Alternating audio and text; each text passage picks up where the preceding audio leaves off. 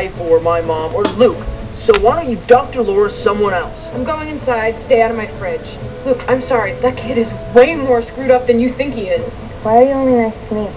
Excuse me? I am concerned about Jess. Well, you shouldn't be. But I am. What exactly do you want from me? You bring me here to this place, you put me in a school that says the Pledge of Allegiance in 6 different languages, 2 of which I've never heard of before. You take me away from my home, my friends, and now you want what from me? I'm trying to help you. Well, stop trying. Oh, I read a lot. Do you read?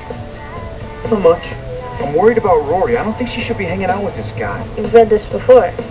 About 40 times. I thought you said you didn't read much. Wow, what is much? What was I thinking? Why did I say yes to this? Because you saw a kid in desperate need of some help and you thought you would throw him a line. But me? Raising a kid? I don't even like kids. Why'd you call? I wanted to... I'm glad you called. Yeah? Yeah. Well, he's gonna get her into trouble. I can feel it. I just know it.